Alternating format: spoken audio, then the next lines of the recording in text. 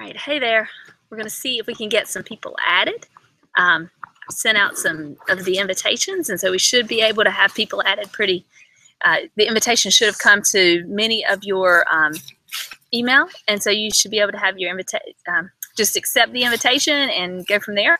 If the invitation has come to your email, then you can just select it and like accept, and you will join the call. And I'm going to open my email right now just in case anyone else has sent their Google Plus account information. And then we also have the live chat, so you can, if you accept the invitation that's been sent to you, then you will be able to join this broadcast. I've got 7 viewers right now, it looks like. But if you would accept the invitation that came to your email, not the link, just the link. But if you'll take, like when you just got a Google Hangouts call invite for me, so it should have been ringing. In fact, I'll add it again. Let's try with, I'm gonna add Hannah and Brittany and a couple of other people. And let's see.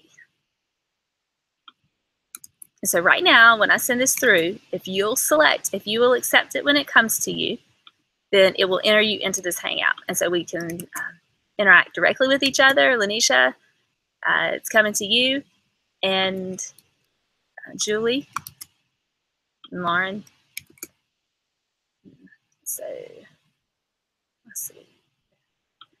So this, when it comes to you this way, it is help because it will. If you can join with me this way, then you can just ask questions really, really easily. But there are a number of different options for asking questions. So you have the chat on the side. I'll enter a little note.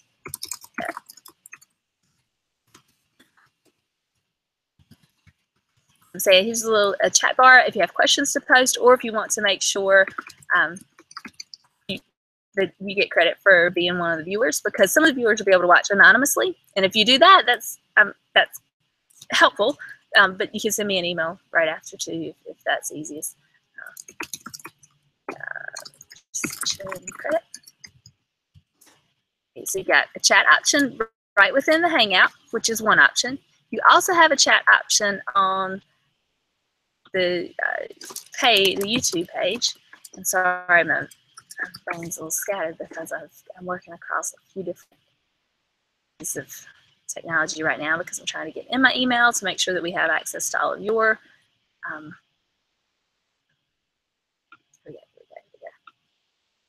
okay, good. Jennifer, I'm sorry, I know you've sent yours before, so I appreciate you resending.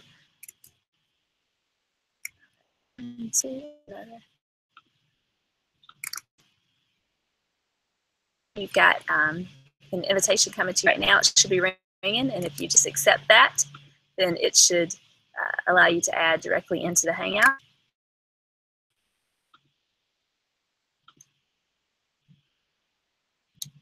Carolyn, you got one coming too. It would be great. It is really so much easier if you just accept that and come into this, because that way we get a little more direct interaction and you don't get the lag between posting something in the chat and posting something in the chat, asking a question in the chat, and then having someone have me see that it's been posted. But the other thing is, along with that, is if anyone sees that they have, if they see a question from someone else that they know the answer to in one of the chat bars, and you feel like I've missed it, if you'll answer it, it's a big help.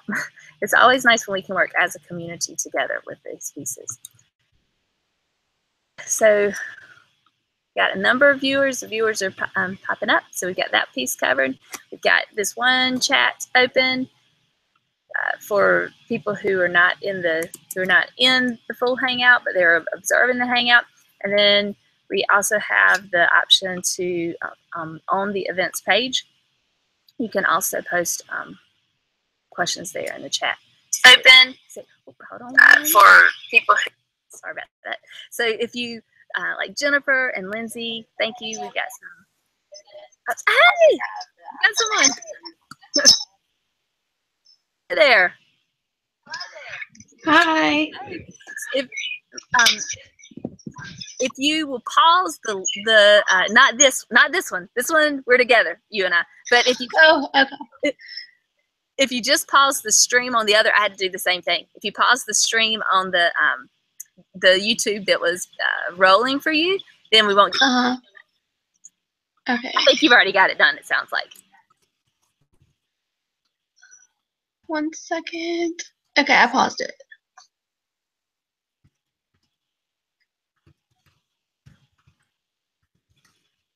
So I paused the one on the YouTube, but I think it's still just me and you. That's good. It is still just me and you, and that is fine. I'm hoping that we are going to get the other. I'm just resent invites to Lindsay and hold on, who have I got here? Carolyn, yay! Hey! This is so exciting! When I can see you. I'm in my car. I'm sorry. Thank you for doing this. You're brave, both of you, and I appreciate it. No problem. This is cool. I like this. Yeah, it actually is a great. Well, the thing is that it is. We won't be able to get everyone in, but we will be able to get. Usually, I can get as many people or as brave enough to come in a small class, and we've got a pretty small class this time. But it makes it a lot easier because you'll get to just ask your questions directly. Any questions you have, and it's a lot like the chat bar is nice, and it is nice for people to be able to go back to watch it later. If they can't do it right now, but it is a whole lot easier if you can just ask and get your questions answered. Okay. So I've resent to everyone except for one. I go back to. So thank you for doing this. This is fun. This is cool. Well, and this will be it's kind of annoying to do it tonight. I know for folks like this part of it's kind of annoying. Okay. You can figure this out for so long. But after we can get people in, this will be it's kind of annoying to do it tonight. So this is the thing. If you will just pause the stream feed on the YouTube page, like that events page, where you can see like your chats where people had been chatting. If you'll just pause that, then you won't get the feedback. So you'll just hear this part.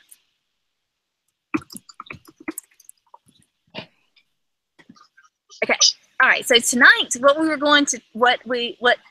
purpose of tonight's class, and we'll do a few of these hangouts, and the hangout session is an opportunity to talk some about the content from the class. And when a class does a really good job of participating in the hangouts, then we can do more of the content, like the reflection discussion here versus discussion board. But in our first class together like this, because I use this in a few different classes, but in our first class together like this, usually what we use the hangout for is to answer questions about assignments and to provide any contextual information that's kind of hard to get from static content in Blackboard. Does that make sense? Mm-hmm. Yes, ma'am. All right. So if you could just say yes, you don't have to call me there. That's really nice of you, though. Okay, so let me see. I've got two more people I want to add one more time, Jordan and Jennifer, and then we'll go straight into the. Let me send one more invite here because, well, I think I don't have either of their. Okay, so I got Jennifer's here. It just came through. Jordan, if you can hear me, if you will email me your the address you used for Gmail, I will invite you again. I couldn't find it when I went through my the emails that had been sent to me, but it is entirely possible that I overlooked it. All right. Okay. All right. So here we are together, and in this class we'll be discussing counseling theories. This is your class that's focused on counseling theories, and sometimes people take the theories class as one that's like a checkoff. You know, like it's a oh, I won't really use this in my real life, you know, my actual practice as a counselor. And that is just not the truth, not the case at all.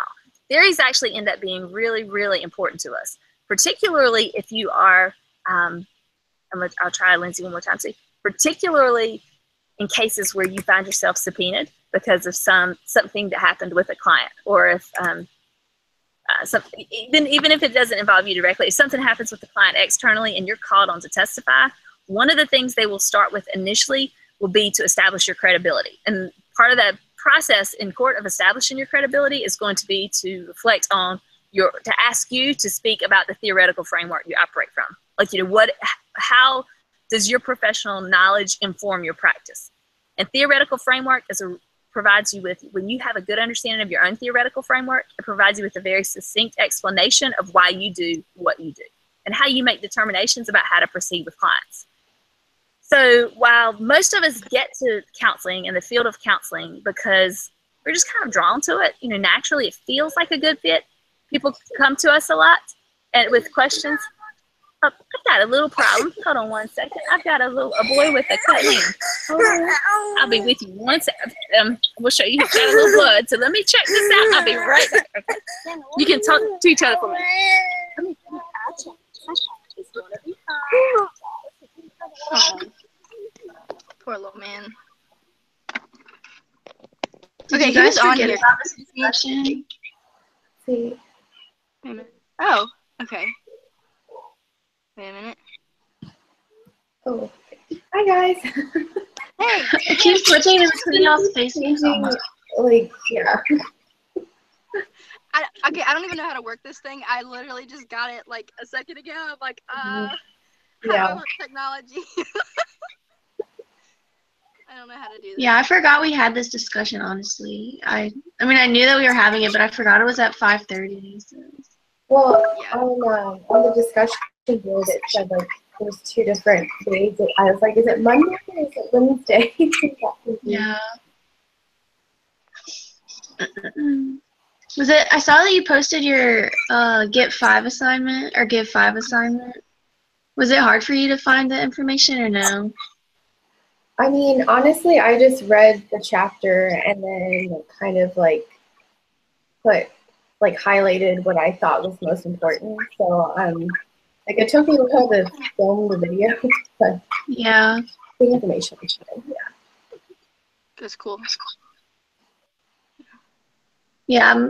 Not that I was one of the last people to sign up for the assignment, and I wasn't sure that I'm surprised that you wanted, not that you wanted to go first, but that you wanted to go during the second week. Yeah, I don't know. I really wanted to sign up for cognitive behavioral, but that was taken. Mhm.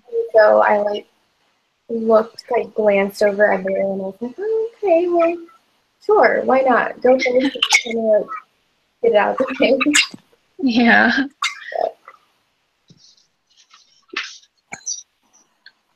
Yeah, I'm currently in the gym parking lot because I was gonna go. Oh my gosh! Okay. Hello. I was gonna go to the gym, and then I was like, wait a minute. I know we have something to do, and I was like, okay, all right, I need to do this, and so I'm in the gym parking lot. There's Planet Fitness, and it's all good. It's all good. Yeah, I just saw my coworker, and he's like, "What are you doing?" I'm like, "I'm at school." School. Hold on. There goes all your data. I know, I don't have Wi-Fi right now. I don't know what's gonna happen. This is not cool. My phone is really getting hot, so I'm afraid it's gonna. My laptop's catch on working fire. hard. The fan's on full force.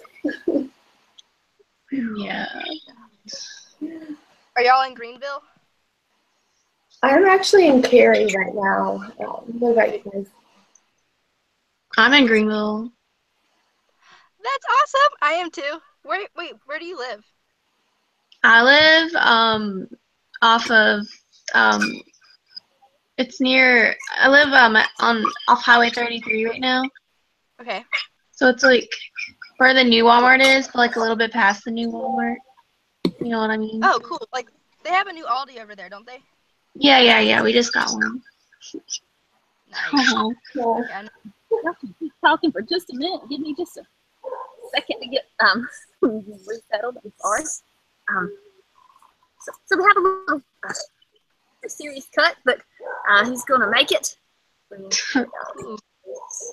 off his face. Sorry. Okay. So you're in this class. What you'll do is you will. I'm sorry, and I know you were having a conversation when I broke in. So Oh, you're fine. You're fine. thanks for working with me. In this. Okay. I'm gonna add one more Jordan, and then we'll get back to business. I would like to tell you that it is not always this chaotic, and it will not always be this chaotic. But I will tell you, this summer we are working. Dr. Crow and I are working on a big grant, and we're working on a big project with Dr. Avon Harris. And so right now it is more chaotic around the office than usual, and that kind of bleeds over. So, but moving forward with your theoretical framework. So in this class, what you will get to is a succinct theoretical orientation. Now you're gonna, when you turn at the end of the class, you'll prepare a final project that allows you to kind of use metaphor to represent your theoretical framework, and you'll explain that framework pretty thoroughly. But what we know is that once you can really explain why you do what you do, you can say that pretty clearly in just a few sentences. And that's what you want to get to, is that you want to get to that point where you have such a clear understanding of how you make decisions about your work with clients and students and families, that your understanding of how you make meaning of the experience and your ability to reflect that back or to share that with others, that's part of your professional identity, and that you're really, really comfortable with it and able to do that pretty quickly. Okay?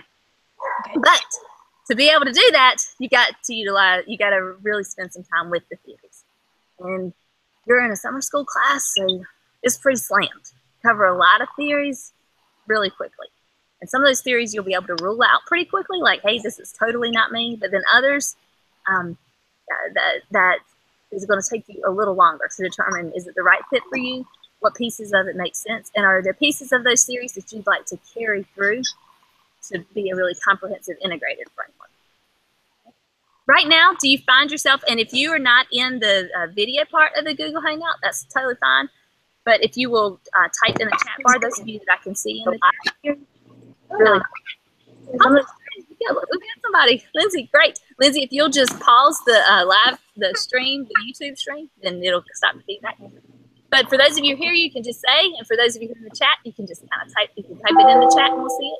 Are there any theories coming into this class that you think that kind of resonate with you? Some of you have been in professional experiences where you've learned a little about theory, or you've been in undergraduate degrees that allowed you to learn a little about theory. So right now, are there any that you feel like you can rule in or rule out?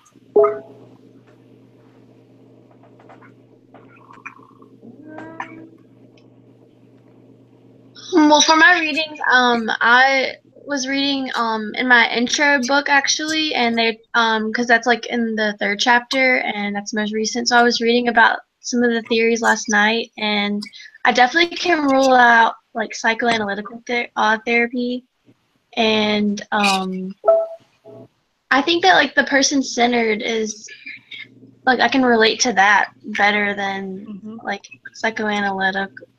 I just think that, I mean, it's, I don't know, it's just a lot better than the psychoanalytic for me right now. And also with the, like, existential as well. I just think those are better.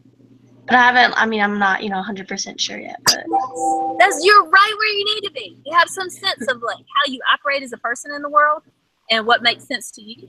And what seems more like a far stretch, right? Psychoanalytic, some of the unconscious pieces, maybe pieces that you don't see fitting directly into your practice as much as others, like person-centered. Person-centered seems to be a more comfortable fit for you. I think that makes sense. How about for others? I agree. Yeah. The person-centered, like where I work right now, they do person-centered plans. So I think just learning how to do those, I understand it more. I'm like more, I don't want to say well-versed because I really don't really know much about it. Just how to do the paperwork part. But I like the idea of goals for a specific person instead of like a template, So I think that's something that I would be comfortable with, and I probably would have an easier time explaining. Yeah. And in it like in our own words, you know. And it resonates with you. Like you feel a pretty common connection, like a pretty comfortable connection to that sense of tailoring your practice to the client that's in front of you, and following the client's lead, helping the client unfold their, allow their story to emerge through the process. Just like all about them, and like, because I mean, a lot of the clients that we have where I work, their lives are so different. You can't just slap a template on them and say, well, this is what worked for 10 other people. It's not going to work for them because maybe they don't live in the same part of town, and X, Y, and Z is happening with their family. So, yeah. Makes sense. That makes perfect sense. How about you, Hannah? Yeah, I would agree with Michelle with kind of ruling out psychoanalytic, and my, I guess, focus this week was on Adlerian, and so that really resonated with me, but also CBT, or cognitive behavioral, which is a popular one, I know, but I haven't really read a lot on it, but I have kind of like gotten a almost front seat to it, if you will, because of volunteering. And so a lot of the therapists there practice CBT, and so I'd be interested in learning more about that. And you know, it's good that you have it. It is good that you have the front seat, like the ability to do some observation and see how people are using it. Counselors all throughout their careers enjoy CBT. You know, people at all different points in their careers enjoy CBT. The counselors at the beginning of their careers often find themselves drawn to it because it provides a pretty clear structure and process for engaging in sessions and engaging in treatment planning. So people like that initially when you're gaining trust in your own skills and your own ability to read the situations. Sometimes that extra structure can feel very supportive. Right.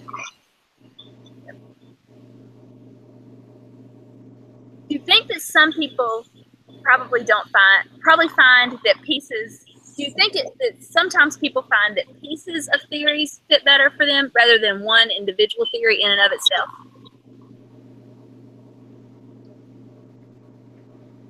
I think that's how I feel. Just because, like, what I do now, in families and just kind of working with them to help their child's development. Each family is so different, just kind of like what we've already talked about. So I feel like I take learned.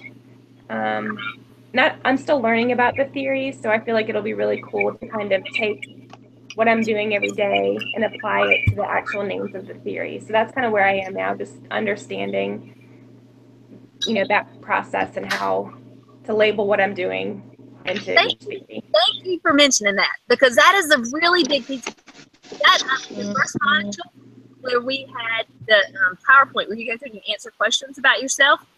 That PowerPoint is not a superficial PowerPoint. It's an opportunity to really kind of reflect on what we believe to be true and which of those truths we really, really hold close to us. Like they're gonna always be part of how we operate. And the other thing it is, like what you're mentioning, Lindsay, is that piece of how you, not just what you believe or your philosophy or what you believe about human interaction and development, but also how do you operate practically.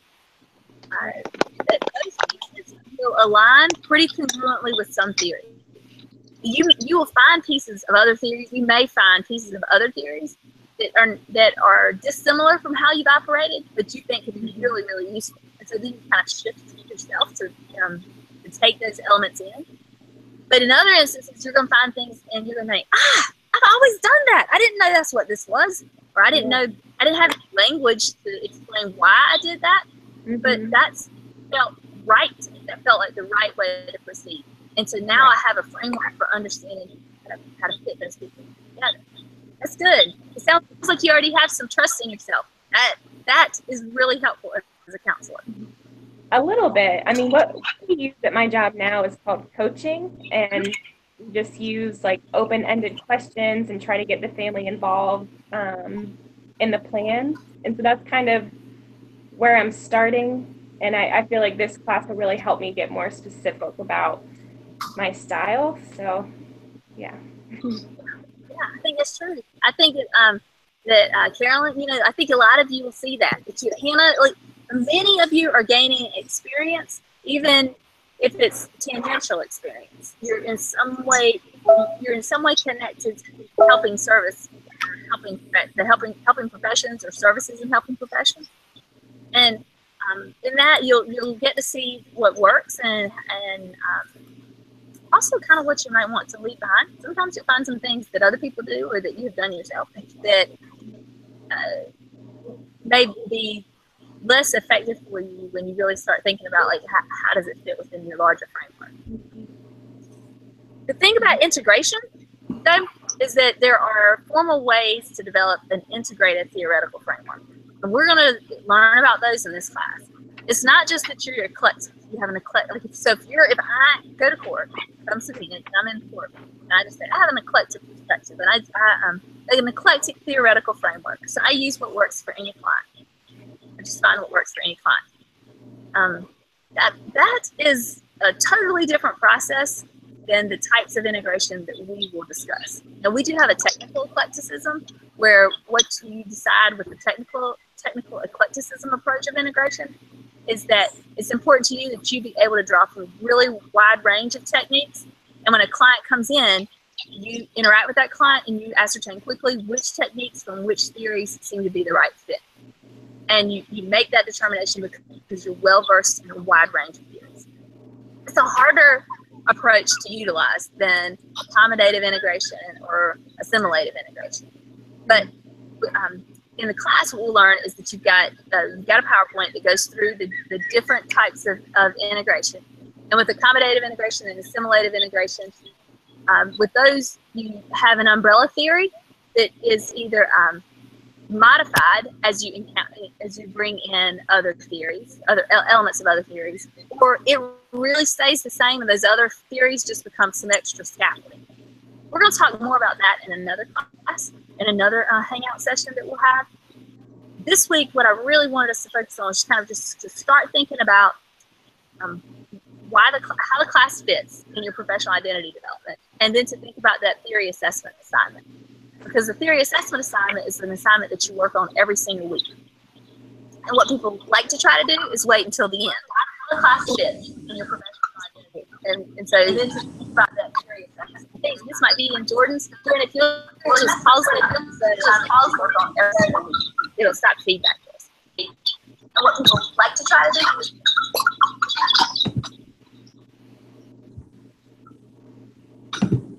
Welcome.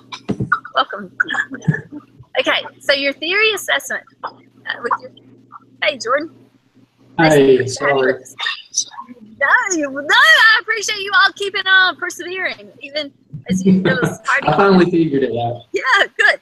Great.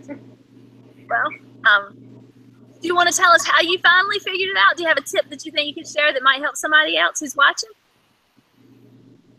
No, I just tried, I went back and I opened it up in Google Chrome, and then it finally worked for me. So Firefox didn't come up. So I think they must have so I was sweating because I usually use Firefox, but today I started trying to log on at 5:25, and it kept kicking me back out, and I thought, oh, I just need to update. So I updated, but still it wouldn't let me do it. So at 5:29, I got in Google Chrome.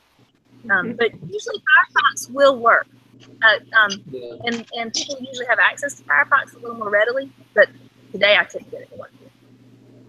Okay, for the theory assessment assignment.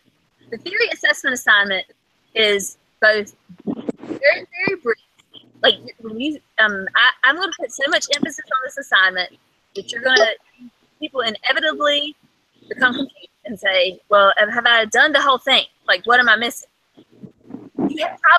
It's not that it's so extensive in terms of how much you have to do, but it's really important for shaping how carefully you think about your theories. Okay, really not a huge assignment. It's a pretty small assignment, but it does span our semester, and it is really important to me that you do it carefully and thoughtfully, because it shapes how you think about the theory, how you assess the theory. Okay. So with the theory assessment assignment, you have a 2-page Word document. It has a little chart that has the theories listed and different powers, like your explanatory power, your diagnostic power, your therapeutic power. And all of those provide you with some piece of information about the theory. So explanatory power. When you evaluate a theory on explanatory power, you're deciding whether it's weak, adequate, or strong in the area of providing a clear conceptualization of function and dysfunction. And that's it. Like, does this theory, what you've learned about this theory, does it provide a clear explanation of what functional looks like and what dysfunctional looks like? Now, on the surface, you might feel like, well, it's a counseling theory. Surely it tells us what's functional and what's dysfunctional. But what theories are groupings of ideas into a framework that, over time, you have a primary theorist who really stepped to the edges, the margins in some way, to really present their theory as distinct and different from whatever other theories existed, right? Like, this is why my theory should stand as its own real theory. But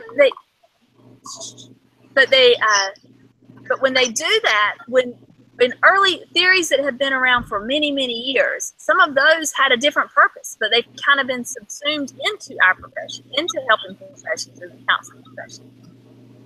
But they might have had a different purpose around which they were organized initially. History, right? So if you get to a theory and it's less clear that they have a theory, you feel like when you are studying this theory, therapeutic power, like a clear framework and methods of treatment, like that theory doesn't seem to have that, you are probably right. It may be that theory's purpose was to explain meaning or some process, and it's not rich with techniques. It's not strong in the area of techniques and methods. With each theory, as we study a theory this week, the theories that we study, you need to go in and you need to fill out what you believe, rate each of those theories in those areas, and all of the powers and sensitivity. So fill out your sheet. You've got a Word document. Just type in 1, 2, 3. Is it strong, weak? I mean, is it weak, adequate, or strong for each of the powers and each of the sensitivities? Okay. So is it your beliefs that you're? Yes. Okay. It is subjective, but it should be based on what you've learned. So so you could have missed something in your own evaluation. Maybe when you were reading, you missed some pieces that kind of your evaluation some. But it is less important to me that you find the right number, because that part of it is actually pretty subjective, right? Like, it's not that you're trying to get to the right number. It's that you're looking at each of these areas and you're deciding, does that theory really have it here or not? Okay. Then at the end of the semester, you're going to answer 2 questions. The first question is going to be, which theory had the highest, the strongest rating? Just by numbers. Like, when you look down those numbers, not on what you care about or how you operate, but based on the numbers, which one was the strongest and which one was the weakest? You just write in those names, the names of the theories, and that number 2, right? But then number 3, you write an explanation of if your assessment of strongest and weakest, does it line up with what you believe to be true? Okay. Because you might have the person's existential theory. It's not a theory rich in techniques, but you might, by the end of the semester, feel like having that really strong philosophical framework for practice and how you make meaning, that you can't do counseling without that. That is absolutely core to how you practice. And the techniques are less relevant to you. So for you, existential is strongest. It's the most important, and it's what can't be left behind, right? Even though it may not have come out as strongest, if you felt like CBT really had clear techniques, clear processes, and on all the powers, it was pretty strong, right? So we'll talk about that piece of it again. Does your own assessment of strongest and weakest match how the numbers fill out? we'll talk about that piece of it again. But for right now, what I want to make sure you understand is that each week you should be evaluating those theories using that chart. All right. It forces you to look for those elements in the chapter. That in turn, it'll help you.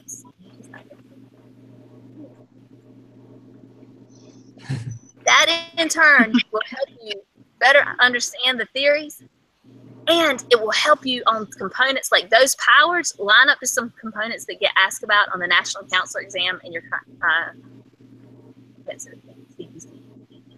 it forces you to look at the theories in a way that's really pretty helpful long term. Sense? And the other thing, the other assignment that we will talk about in an ongoing fashion throughout the class, like this, and you can always post questions about this too, right?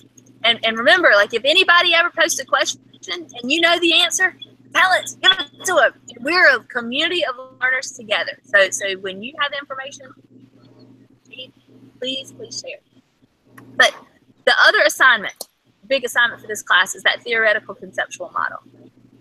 We work heavily in metaphor in this program in terms of how you, in your practice, like helping clients. One of the things that we have believed to be true, faculty and clinicians, is that helping your clients gain insight into what's going on with them and how to be more functional. Metaphor is a helpful technique for that, but it's a hard technique to teach. Something that people seem to no matter where you start, everybody gets better with the use of metaphor and helping clients to like make those connections. It's harder to teach it directly. So in this class, we start out, this class is one of your first introductions to kind of that process. So when we think about that theoretical framework, you're going to develop an artifact at the end of the class that really represents your theoretical framework, and you'll explain it to them. We have a student who's a pilot. She flies, and she's a pilot. And she used the parts of a plane and the process of flight as her artifact. She came in and she explained, how the different, like some different foundational components of flight. She talked about those pieces and how they fit with parts of theories that matter to her and that she thinks she needs for liftoff with her client. That was really pretty beautiful, and it makes you kind of connect back what you're learning professionally with your personal in a way that helps you start bringing those pieces of your identity together. Okay. So that part is probably just confusing right now, but it will become more clear. It'll unfold more clearly as we move through the class.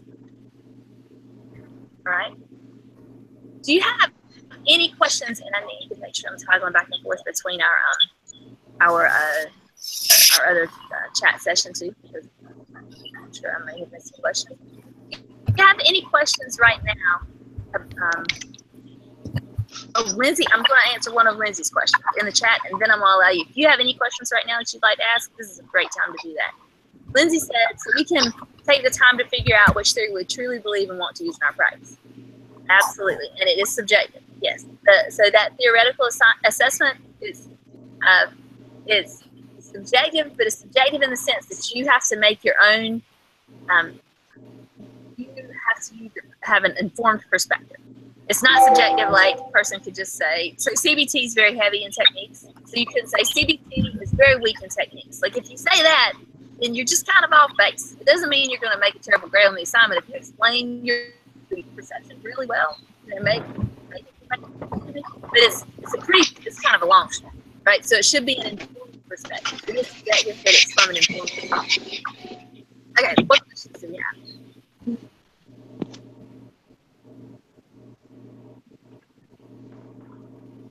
We're great on the chat.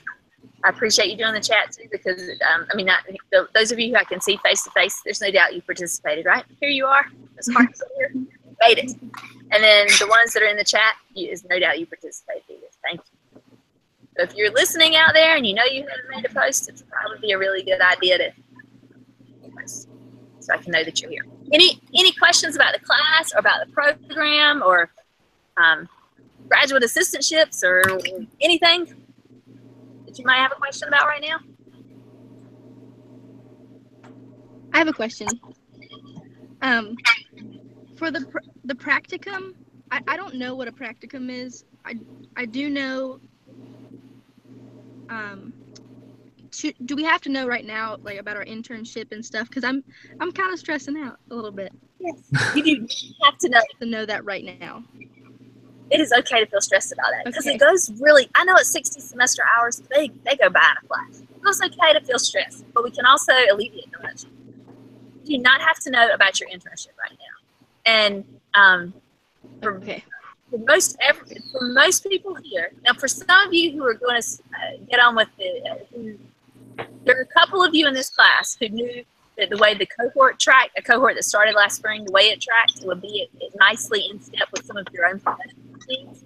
So for you, you're in a little different boat with practicum because you will be going into practicum in the fall because we're stepping you in line with that cohort. But for most people who are not going into that cohort, they're not trying to step in line with that cohort, and that's most of you, you would not be going into practicum in the fall. You'll be doing the counseling skills and techniques class. So you still have another semester after summer 1, summer 2, and fall to determine where you might want to do a practicum. And for most people, what they do with practicum is they try their secondary, they do their practicum in their secondary professional specialization. So do you know, Carolyn, do you know what you'd like to specialize in right now? Like clinical mental health? My first choice was that one, and then my second one was the college and the college counseling. Perfect. So what would be really nice would be if we can get you in a student affairs and college counseling placement for practicum in the spring. That should be really easy. And no matter where you are, even if you're outside of Greenville, like anybody, this is for like everyone. If you happen to be outside of Greenville, we can usually still help you identify. Like the student has a responsibility for making connections with the placement and having some conversation to make sure they can work there. We can help people get some ideas of places to start, even if you're outside of Greenville. So are there a lot of positions available at ECU for the student affairs practicums? For practicums, yes. We have people all the time who would like to have a practicum. Okay. That's good. Yeah, there are a lot of options there. And if you're doing a graduate assistantship on campus, sometimes we can dovetail those together, or if you know that you want to do a student affairs and college counseling placement and you don't have a graduate assistantship yet, but you want one, you might be able to find one that seems like a good fit for doing a graduate assistantship and connecting with that same office for a practical placement. Okay. We can't always do that, but sometimes we can, and that helps with your scheduling. For the graduate assistantship positions, I know we have to wait till we have 12 credit hours, or I think that's what you have to do to be in good standing. Is it too early now to send you our resume and start with me? No? It is not too early now to send your resume, and I can try to connect what we do typically. You can go through Hire a Pirate and explore graduate assistantships. You can apply for them, but 9 times people come to us and tell us, I'm going to need a graduate assistant for fall. Do you have anybody? Our students are really good. We've had very rare occasions where we had any difficulty with graduate assistants, and so a lot of different programs and departments, particularly students, come to us and ask for some recommendations to send students their way. So what we typically do, we only have a few graduate assistantships in the department. But what we do is when you send me your paragraph bios and your resume, and I send those around to people that I know are searching for those assistants.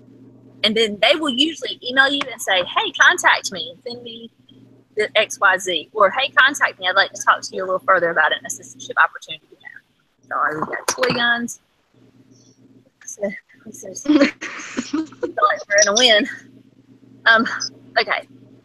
Let's see. Somebody else had a question here about... No, did somebody else have a question about graduate assistantships or something like that I missed before we move on from there? Yes, Jeannie has a question. Oh, hey.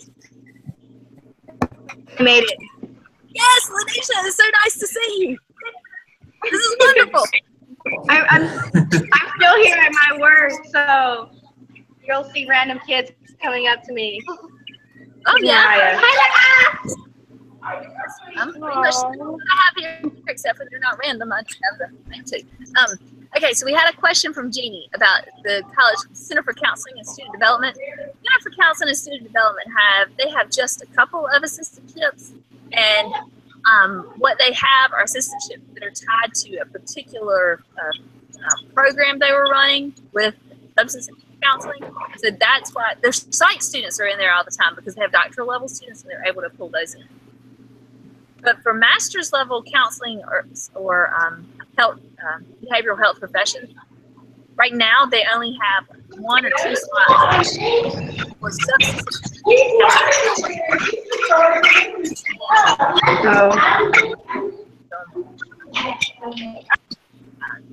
just for the feedback, but the noise feedback. But so they've been taking only substance abuse counseling students, and we also have a substance abuse counseling program or substance abuse social work program for substance abuse counseling. But right now, Center for Counseling and Development has just a couple of slots, and they've partnered with rehab studies.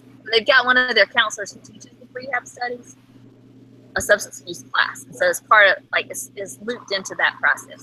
So that's why we don't have any placements right now in the Center for Counseling and Student Development, but we do have other placements. Okay, if you're working full-time as a high school, as any teacher, you're working full-time in the schools, but you have to complete your practicum at the school where you work. You do not have to complete your practicum at the school where you work. For practicum, it ends up being like 6 to 8 hours. What I always tell my advisees to do is book in 8 hours a week for your practicum site, because that way, if you have a week that you have the flu, you have a hurricane, or something comes up, and you have days missed, you're not stressed because you've been getting a few more hours than you need every week, right? To be on track to get enough hours by the end of the year. For practice, you have to get 100 hours. So you can do that in a day at a site, or a couple of evenings at a site, or afternoons. With your 100 hours, 60% of those hours, at least 60% of those hours have to be spent in direct service. So there are many different configurations you can do that work with your your regular work schedule, and your clinical hours for the practical experience. If you know you work full-time in a school setting, one of the things that we typically see is people go somewhere that has either some afternoon and evening hours or weekend hours, so that they're able to keep their hours pretty separate with no challenges from their principal or release time out of class. You should talk to your advisor. If you know that you're in a situation where it's going to take pretty careful planning around your practicum hours, you go on and start talking to your advisor now. That'll help.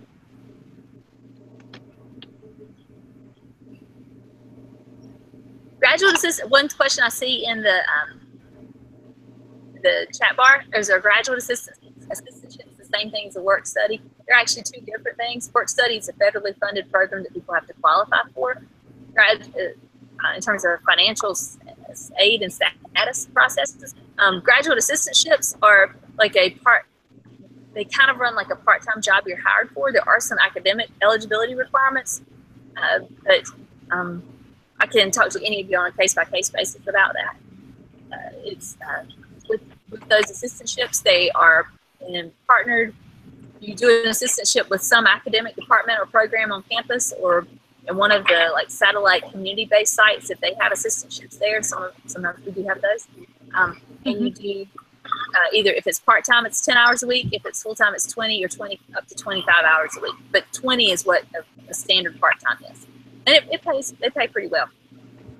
Well, I mean, they pay well for part-time work. It's looped into your professional training, it connects you to the campus community, so they're usually pretty helpful. We had a couple of questions about the Give Me Fives, and it looks like they're just questions just kind of talk about the Give Me Five. Was there a specific right now? Does anybody have a specific question about the Give Me Five?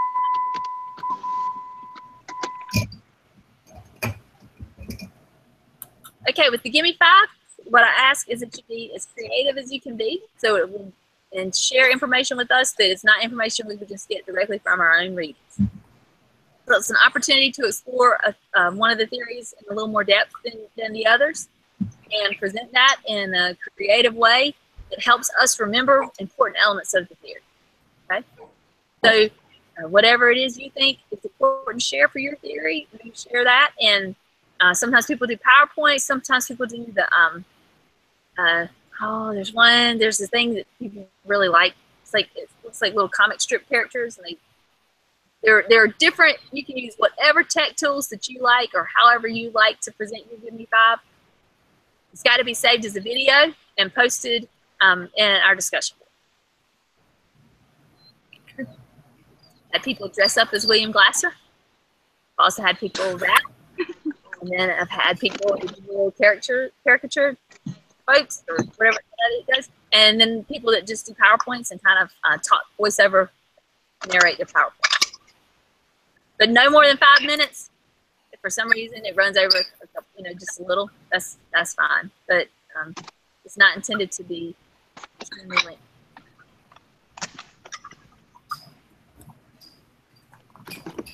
Anything else?